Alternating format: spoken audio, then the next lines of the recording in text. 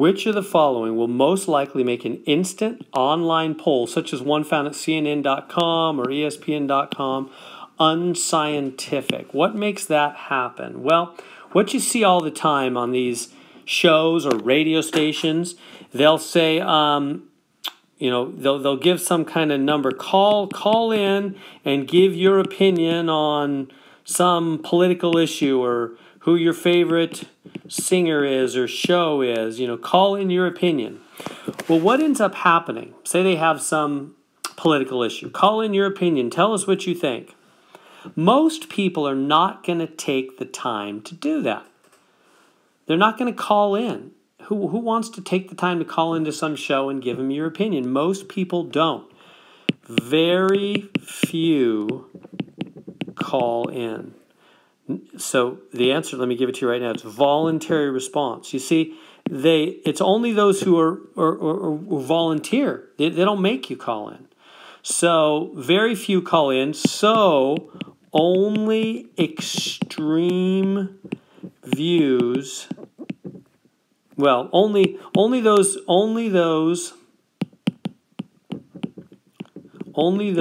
with strong views. So only people that really care about the issue, right? You'd have to really care about this issue to bother calling in. So only those with strong views call in.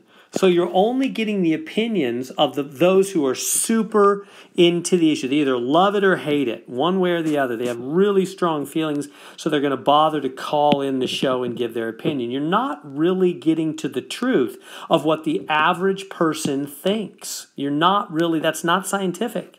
It's unscientific. You're not really getting to the truth if that's what you want. These shows, I don't think they always want the truth, but they're not getting to the truth of what the whole population really thinks about the issue. Most people are not going to bother to call in. They have an opinion, but they don't feel super strongly about it. They're not going to call in. You're only getting the strong views to call in. So that's because it's voluntary. Now, if you want you might wonder, well, how do you ever change it? To get the truth, when they poll something, they ask people on the street. So, like, for example, if they're polling for an election coming up, and they want to know who might win the election, and so they want to get people's opinion, who they're going to vote for. Pollsters, they're called, would walk down the streets, and they would come up to somebody and say, "Excuse me, sir, ma'am, do you have a minute? Can I ask you a couple questions?"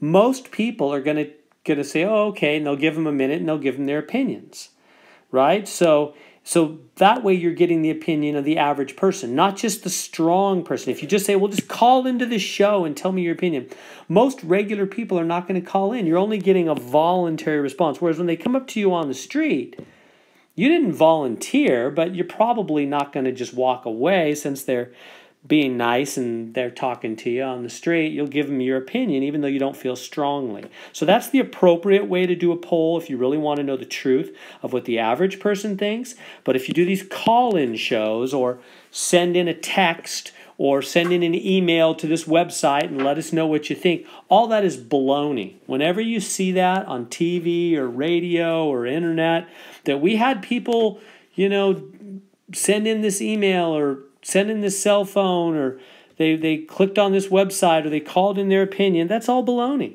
You're not really, if they say 65% of the people feel this way, no, they don't. You're only getting the people with really strong feelings. 65% of the really strong feeling people feel that way. The average person may not feel that way at all. They're just not taking the time to call in. So those kind of instant online polls are baloney. They're unscientific. They're not the truth. In other words, what they say, you can just laugh at it. It's not the truth.